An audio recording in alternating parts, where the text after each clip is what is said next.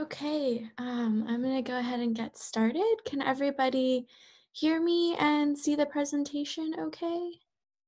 Yes. Great, thank you.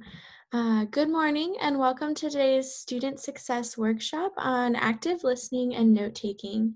This session will be recorded and posted on our website. A little bit of introductions. My name is Allison Nick, and I'm a PhD candidate in the English department at the University of Mississippi. My research focuses on transatlantic women's writing from mid-20th century and the Second World War. I often teach English literature surveys, so like 222 to 226, and Writing 101 and 102. This semester, I'm teaching a class on British World War II literature. And I serve as a graduate mentor for EDHE 101 and 303 classes and have previously worked at the Writing Center. This workshop today is put on by the Academic Success Program Department of the Center for Student Success and First Year Experience. We are located in Johnson Commons East. We also provide academic consultations, student success coaching, and a schedule of other great student success workshops like this one available throughout the semester. More information on these can be found at our website. For updates, follow us on social media. Sometimes note-taking can seem tedious or unnecessary. Maybe it causes a lot of stress or anxiety, but note-taking can also be a really important part of learning, and hopefully this workshop will provide you with some useful skills to make note-taking easier. You may be tempted to not take notes because you'd rather focus on the lecture or you think you will remember what the professor is saying. However, you will always remember less than you think you will. Even if the lecture is recorded, it can be a lot of work to rewatch lectures, and that's valuable study time that can be saved by taking notes. The process of writing something down also helps you to learn the material better. It activates other modes of learning than just auditory, so you have different pathways in your brain that are trying to get at the same information. And finally, good note taking requires that you think about the material, draw conclusions, and reconceptualize the ideas, all of which are higher order processes that will help your memory and recall. So not only will you learn the material better, but you'll be able to remember it better. A large part of taking good notes is actually just listening well. So we have this idea of active listening. The best way I think to tell if you're practicing active listening is to think of it like having a compassionate conversation with a friend. When you talk to a friend, you might nod your head or add interjections to let them know that you're listening. You would probably be maintaining eye contact and avoid looking at your phone or being distracted by the things around you. In class, you also want to be listening for main ideas in their organization. Don't just listen to what the professor is currently saying, actively try to think about how that relates to what they've said previously. Finally, you should pay attention to what kind of content is being delivered and adjust your note-taking approach accordingly. So you might not take the same kind of notes in every class or every lecture. Before I start explaining examples of different note-taking practices and strategies, I want to pause and give y'all a chance to talk in case you want to share what your experience has been with taking good notes, what you find challenging, um, and what things have worked well for you, whatever you'd like to share. Feel free to jump in or use the chat.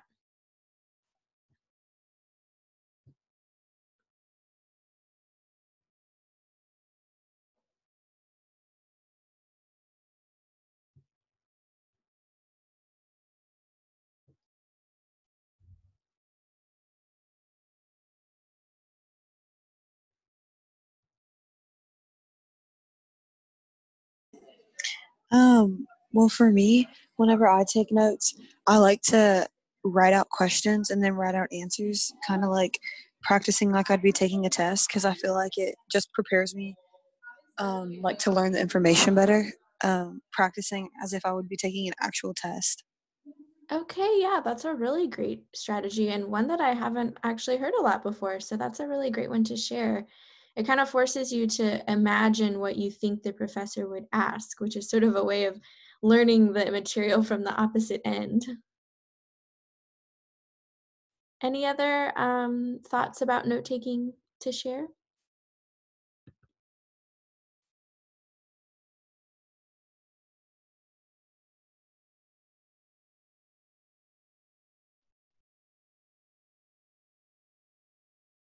Okay, well, I have the chat box open, so if you think of any questions or ideas that you want to add, please feel free to add them in. I'll move on now to talking about a few facts just that I thought were nice to think about when you're approaching how to take good notes. First, taking notes rewires your brain. Scientists have shown that writing ideas down and organizing them into notes actually forges new pathways in your brain to help you learn better. Second, the amount of notes actually relates to how much you learn. So the more notes you take, the more you will remember. I think that seems pretty obvious, but sometimes it can seem like a chore to like write everything down, but the act of writing it down helps you learn it. So the more that you do it, the more you will learn. Third, this one I really thought was helpful. Adding visuals to your notes makes them more effective. So good news for doodlers out there. Drawing images, maps, charts, adding color, highlighting, all of these things help to assist with learning.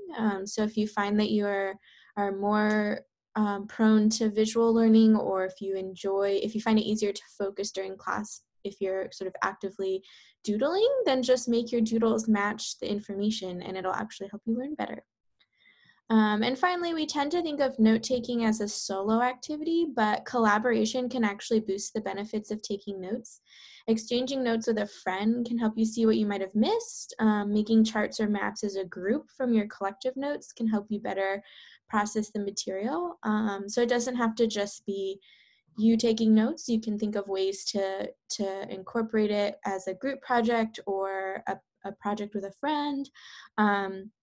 And it will help give you more comprehensive notes. Okay, so our first note-taking method is the Cornell method. This is sort of a standard method that you may have seen before. I'm going to jump to the next slide because it has a nice diagram, and then we'll come back to this one. So the Cornell Notes has three main components. On the left-hand side of the page is this Q column.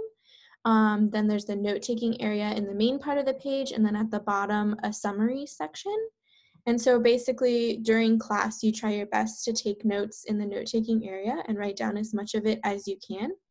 And then as class goes or after class, you come back to the Q column and add major themes or ideas, dates, terms, whatever things are really important for you to remember. And then maybe at the end of lecture, even at the end of a week, you might go back and write summaries of each page of your notes so you have a sense of what is being said and maybe can draw some of those bigger conclusions about the material rather than just factual ones. And it's kind of a chance to help you sort of synthesize ideas. And, summary is sort of part of the writing process, so it can be a helpful thing to practice that regularly. To go back to when I find them most useful, for Cornell Notes, I think it works well with sort of synchronous or asynchronous lectures. So whether you're watching something pre-recorded or if it's a live class. For the pre-recorded ones, what might be really useful is to pause and add those cues and summaries as you go because you have the power to pause. So that's something to think about. You can take notes while you're listening, but then you can pause and sort of pull out the important things as you go. I think it also works well handwritten or typed as long as you set up your page with all those sections beforehand. And at the end, I have a template that I will put in the chat, which can be really useful if you like to type up your notes. The next method that I want to share with y'all is outlining. Right? So you use bullets or numbering and indentation to organize thoughts by how they relate to one another. So I have, again, another slide that shows sort of what that looks like, right? This is a very classic outline setup with Roman numerals, letters, and then numbers. So it helps you kind of think about how things relate to each other and try to combine them into categories or organize them into categories. Um, I think this works best typed because word processing programs will do the outlining and the numbering for you, and it's pretty automatic, and you can easily change where something goes if you decide it needs to go into a different category. Um, just be careful in class that you don't get sort of overwhelmed by making the outline of your notes perfect. You can always go back and change that later. So the focus should still be on getting as much information on the page as you can, but this can help you sort of at least start thinking about how the ideas connect, and then you can go back later and really make them organized. I especially like using this method for taking notes on textbook readings because textbooks are often already organized and divided into sections. So the organizing format is there for you, and then you can take notes underneath for each section. And also then you will know exactly what part of the textbook you got those notes from if you need to go back and look at it. So I highly recommend that. And then also don't forget about reverse outlining as a technique. I do this a lot when writing papers. You like write a draft and then reverse outline your own paper to see exactly what you did say and what you're missing and where there might be gaps in your argument. But I think a good study technique can also be to reverse outline your own notes because it'll sort of help you maybe think about how they are organized or draw connections to things, or if you have gaps, then you know what to go and ask your professor in office hours or your TA, or you can ask a friend, well, I missed this part. Now that I'm looking back through my notes, there's something missing here. How do these things connect? So that's sort of like a meta technique to kind of outline your own notes. And finally, the last note-taking method is visual mapping, and I think this one is maybe the least obvious or conventional. This involves creating a graphic representation of the lecture information, so you have to have active participation and processing of ideas as you're listening. It can look like a traditional web map, so here's one example with the main thing in the middle and then all the things coming off of it. But you could also do a chart or another kind of visual representation, and I think the key is that whatever visual thing you choose, it should match the material. So that's the processing part of it. You have to sort of conceptualize all the ideas as a whole in order to decide how best to represent it visually. Um, I also recommend using numbers and color coding, but probably do that kind of stuff after class so it's not distracting during the lecture.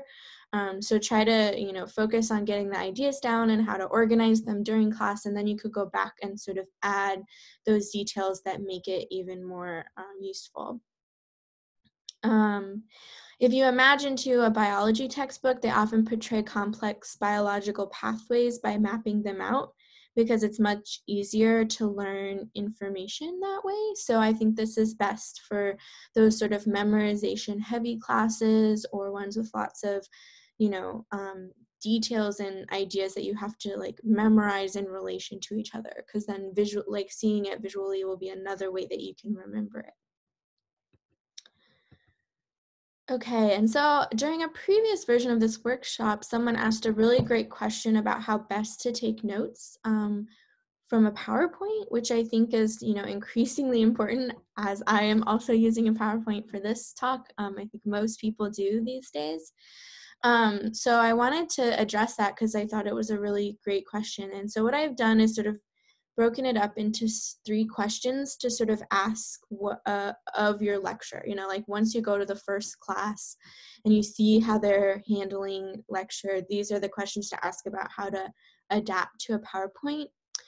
So first, does the professor provide you with the PowerPoints? So if you might need to check Blackboard regularly or see if they get uploaded after class. So like maybe not all professors advertise that they've made them available, but they might actually be on Blackboard. So if you actually get the file before class, which may be kind of rare, but maybe some professors do it, I would recommend taking notes on the PowerPoint itself. by using the comment feature or by adding it into the speaker notes section, because then all of your information, your notes, and the PowerPoint will be in one place, which will make it a lot easier to study. Since I think very few professors give it out beforehand, that might not be as important as those that give it out after class. So if you get the PowerPoint uploaded after class, then don't stress as much during class about writing down what's on the slide. Sort of pause and remember that you'll have that information later, and what's important now is to pay attention to what the professor is saying and write down how they're connecting the information, how they're processing or analyzing the information that's on the slide. Then you can go back and integrate those sort of higher level notes with the specific facts that are on the PowerPoint. Those might be good classes for trying out visual mapping, because you don't have to worry so much about, noting every fact that's on the slide, but you can start thinking about how they connect or how you would better understand them visually. Of course, if the professor doesn't provide the PowerPoint file, then you have to think about how much information the professor is including and sort of how they're using that information.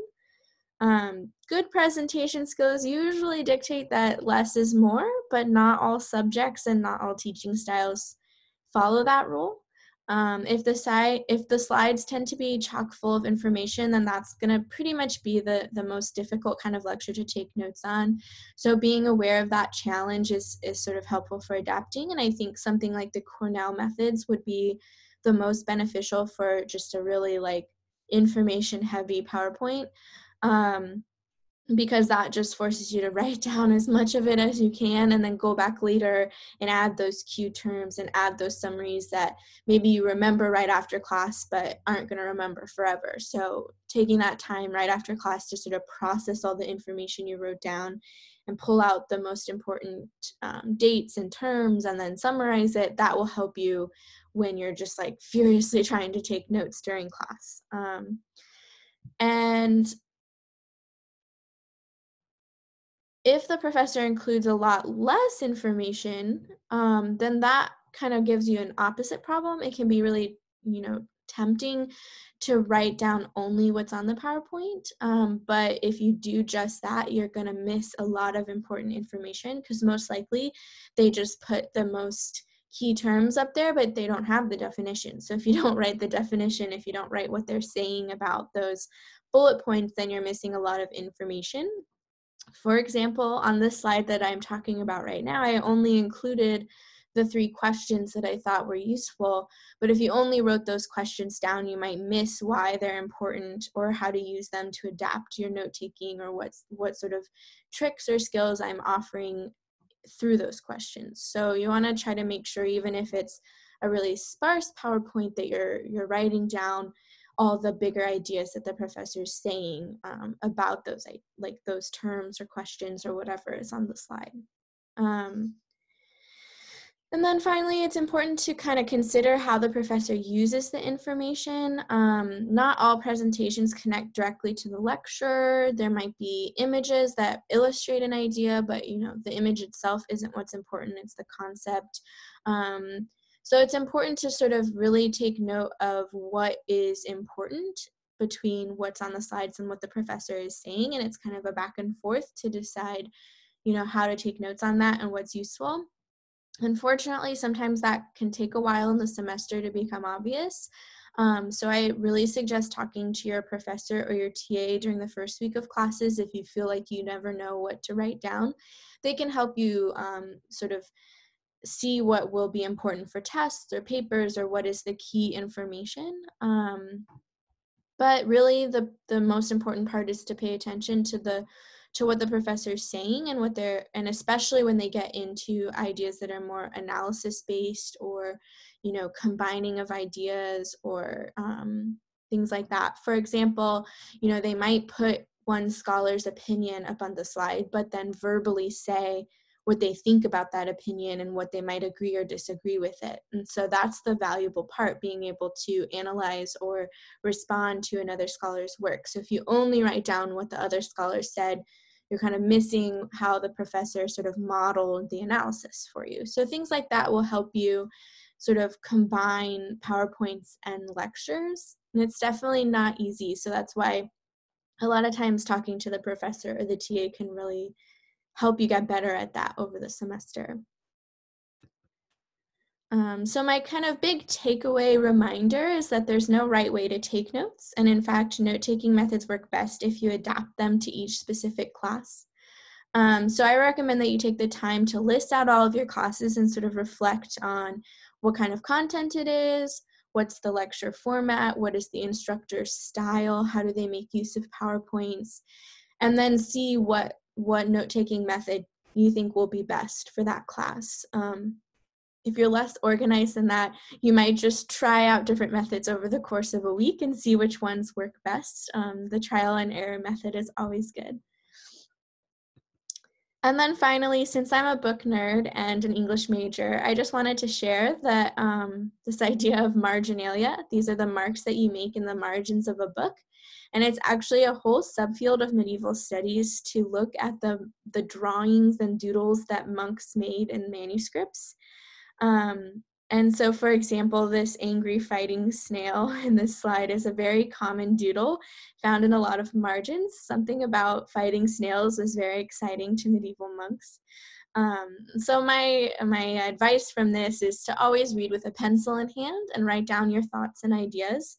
When I read a novel, I try to collect main themes. So as I'm reading, I'll underline ideas that interest me and write next to it what theme it's part of. So maybe gender, or if it's a repeated word, or imagery like flower imagery. And then as I keep reading, I keep tagging all the quotes related to those themes, so it's easier to connect them. There's this one author named Henry Green who has a lot of random birds in his books, and so if you were to open one of his off my shelf, you would probably see the word bird written in the margins like throughout the whole novel.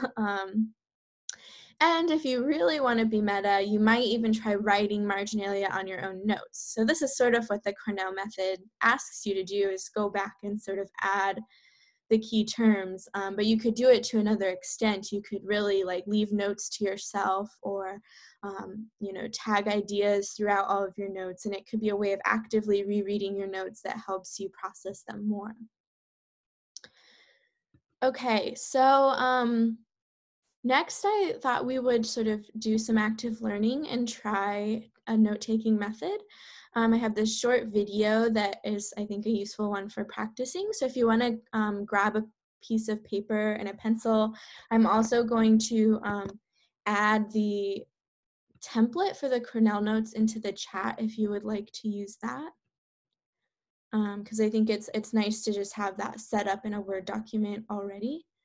And if I can get back to my video, I'm gonna go ahead and play it and just, try out a method and see how it works, and then we can talk about sort of questions and how it went after the video. In this case,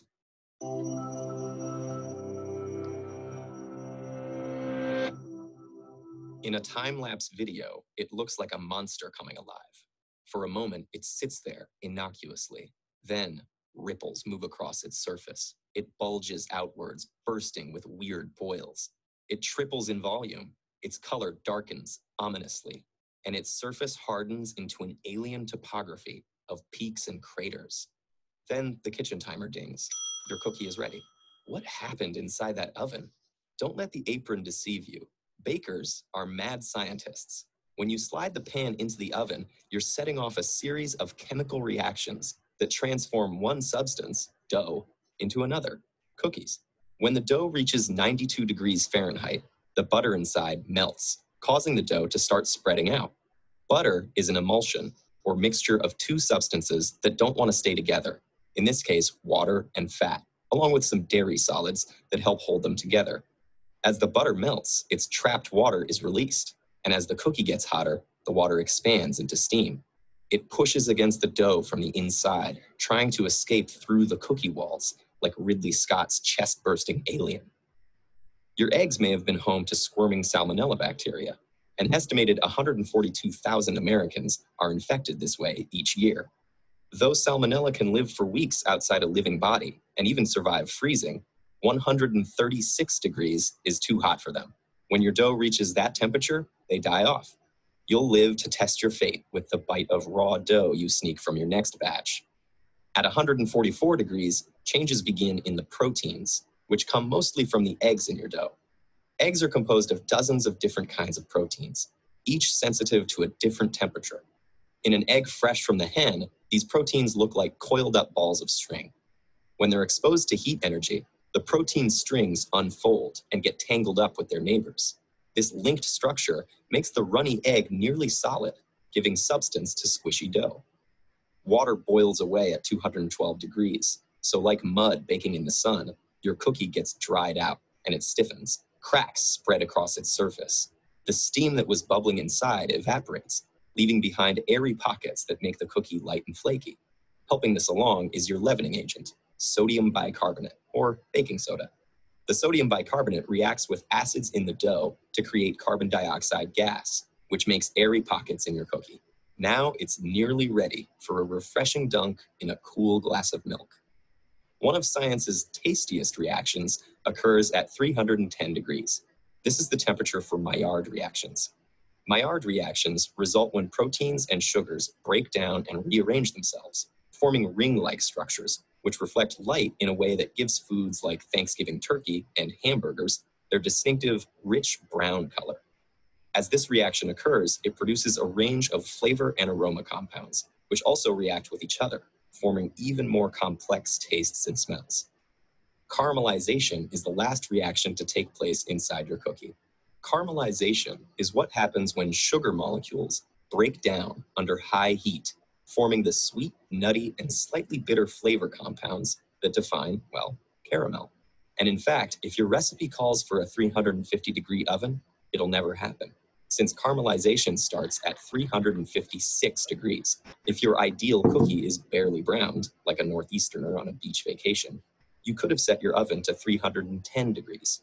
If you like your cookies to have a nice tan, crank up the heat. Caramelization continues up to 390 degrees. And here's another trick. You don't need that kitchen timer. Your nose is a sensitive scientific instrument. When you smell the nutty, toasty aromas of the Maillard reaction and caramelization, your cookies are ready. Grab your glass of milk, put your feet up, and reflect that science can be pretty sweet.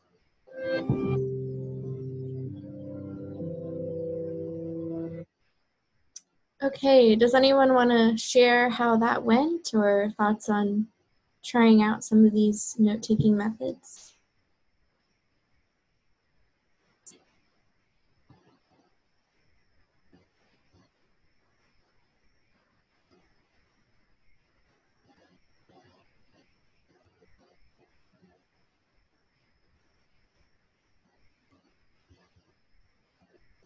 Also, if anyone has any questions or comments for the whole presentation.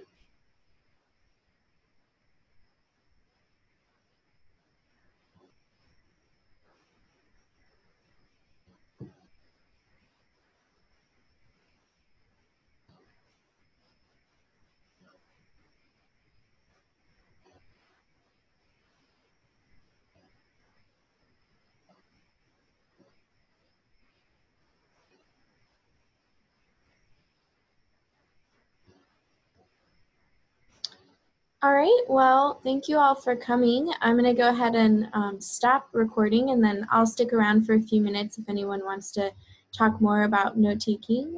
But I hope you all have a great rest of your week. Thank you.